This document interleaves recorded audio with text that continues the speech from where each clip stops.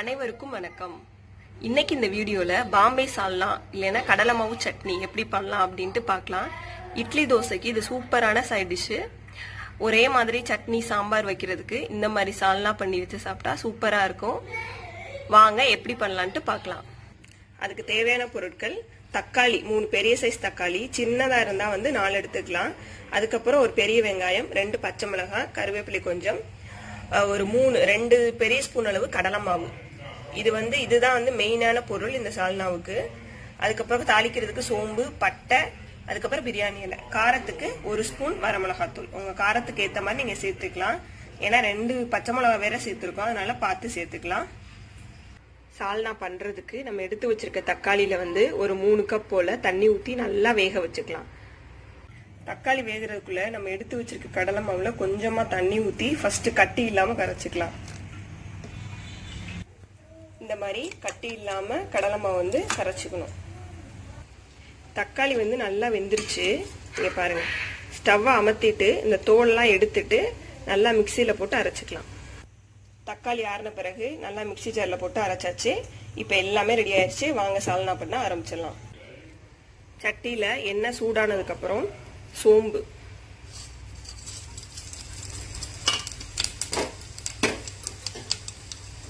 சோம்பு பொரிஞ்சதுக்கு அப்புறம் பட்டை, பிரியாணி இலை இதெல்லாம் சேர்த்துடலாம்.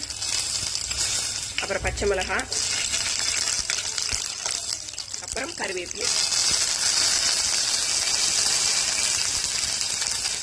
அப்புறம் வெங்காயம்.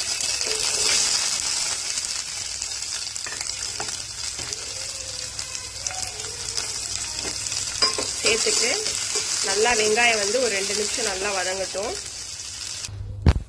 வெங்காயம் நல்லா வதங்கிடுச்சு. இப்போ அரைச்ச தக்காளி பேஸ்ட் சேர்த்துடலாம்.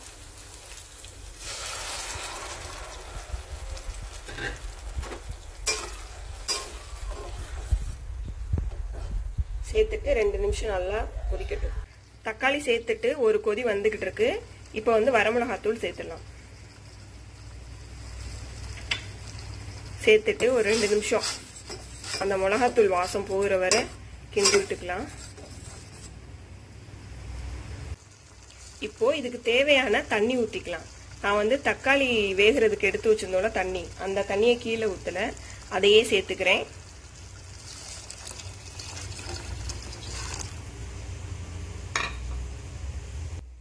தண்ணி ஊத்திட்டு இந்த சால்னாவுக்கு தேவையான அளவு உப்பு போட்டுக்கலாம். உப்பு போட்டுட்டு நல்லா கிளறி விட்டுருங்க. நல்லா இது கொதிக்கட்டும். இப்ப நல்லா கொதிச்சிட்டு இருக்கு. இப்ப நம்ம கரைச்சி வச்சிருக்க கடலை மாவு சேர்த்துடலாம். சேர்த்துட்டு உடனே நல்லா கிண்டி விட்டுறலாம். கடலை மாவு ஊத்தின பிறகு நல்லா கொதிச்சிருச்சு. இங்க பாருங்க, முன்னாடி எப்படி தண்ணியா இருந்துச்சு, இப்ப நல்லா நல்லா கெட்டி போடும். நல்லா கடலை மாவு ஊத்த ஊத்த இப்போ அவ்வளோதான். ஸ்டவ்வை ஆஃப் பண்ணிட்டு வேற ஒரு கிண்ணத்துல மாத்திக்கலாம். கொஞ்சமா கொத்தமல்லி இலை சேர்த்துக்கலாம், வாசனையா இருக்கும்.